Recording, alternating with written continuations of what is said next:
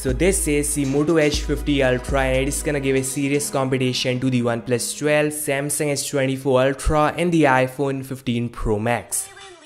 So a massive news coming in, Motorola is about to launch their Edge 50 lineup and it contains the Edge 50 Fusion with 6 Gen 1, the Edge 50 Pro with 7 Gen 3 and the Edge 50 Ultra, the highest end flagship with the latest Qualcomm 8S Gen 3.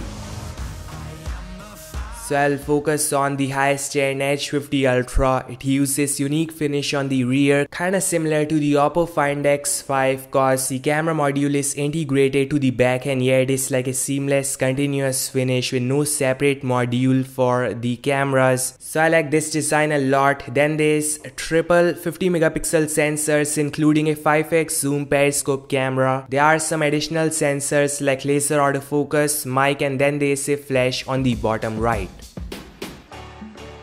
The Edge 50 Ultra is coming in 3 exciting colors, that is leather, black, peach and then there is a wooden like sisal finish. The front has a 6.7 inch or 6.8 inch display with no toothless side top and chin bezel and the edges are curved which I like a lot.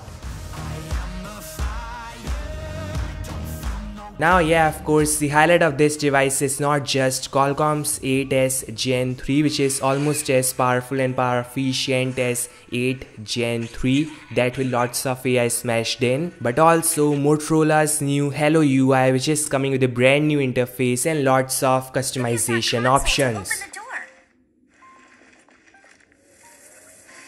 So overall, the Edge 50 Ultra got a fantastic hardware, but their software situation isn't that great. Like they are really slow when it comes to providing with latest patches and OS, something you all should note. This all guys, thanks so much for watching. Your thoughts in the comment section below and I'll meet you guys in the next one. Like, share, subscribe and peace out.